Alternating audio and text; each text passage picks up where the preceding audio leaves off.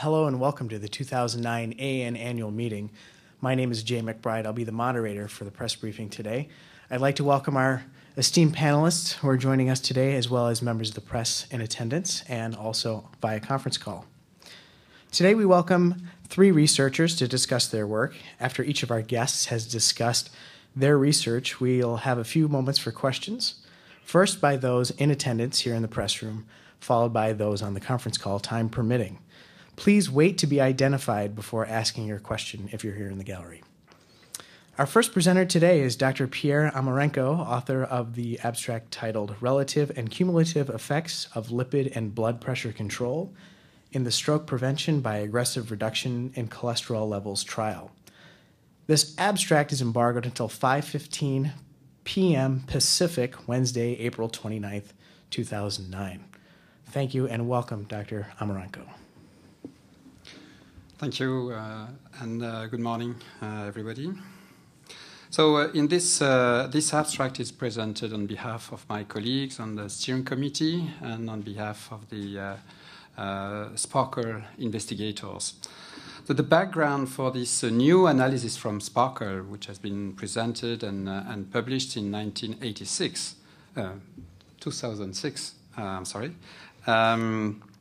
the background for this new analysis is that with the new meta-analysis that we published recently in the Lancet Neurology of more than 165,000 individuals randomized in statin trials,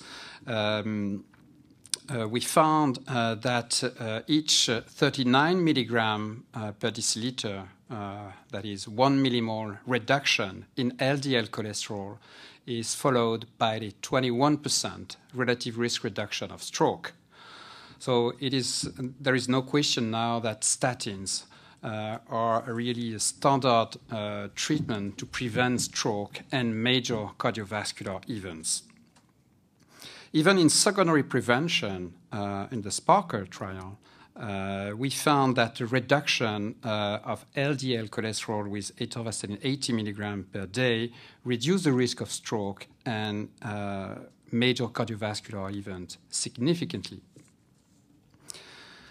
It is also well known, beside LDL cholesterol reduction, it is also well known that lowering blood pressure decreases the risk of having another stroke. And it is known that HDL cholesterol has a protective effect of stroke, particularly high HDL cholesterol, that is the good cholesterol. And finally, there are suggestions from epidemiological studies and from clinical trials that lowering triglyceride would be associated with a reduced risk of stroke. So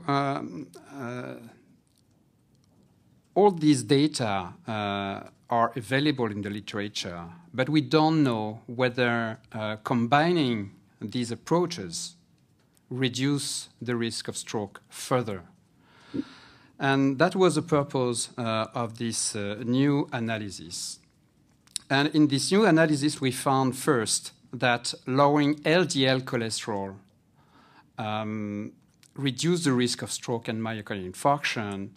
And to find this, we looked at the median percent reduction in LDL cholesterol at 1 month compared to baseline.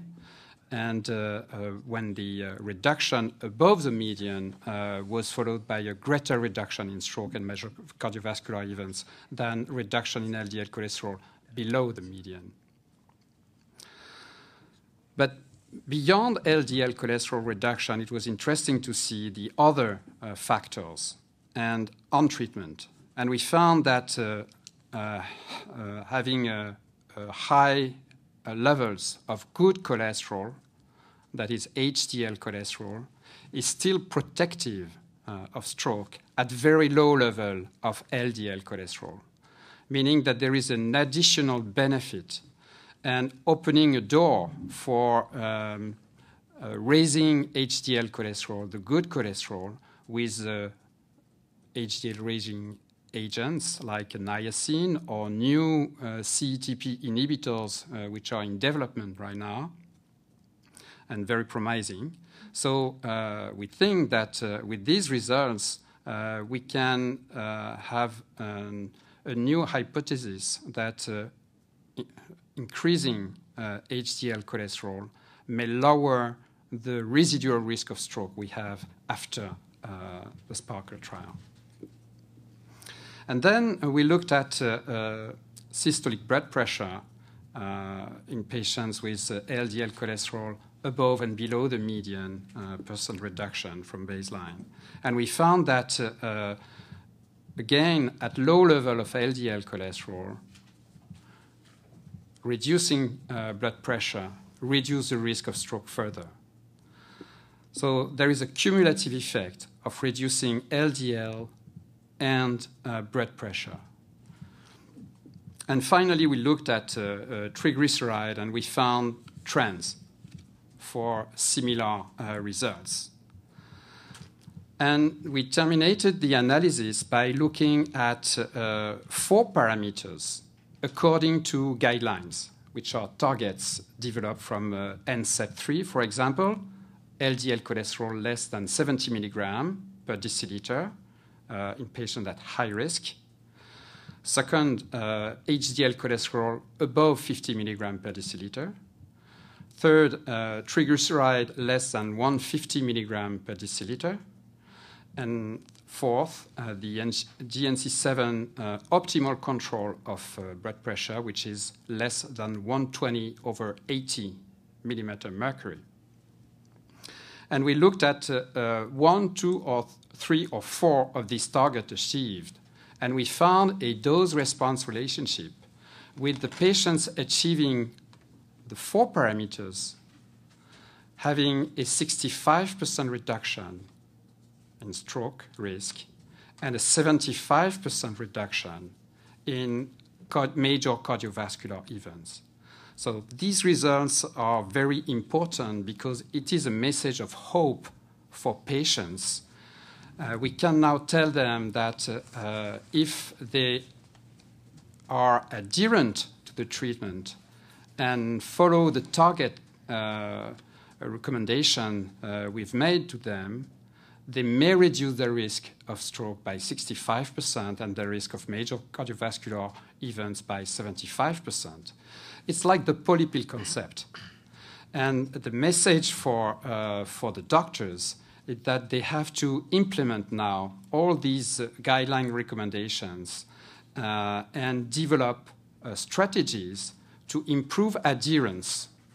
For example, prevention clinic with nurse practitioners monitoring the patients during 1 year, making sure that they are following the recommendations, they achieve the target recommendation, and with this, we can reduce the risk of major cardiovascular events by 75%. So the take-home message is really treat patient to target.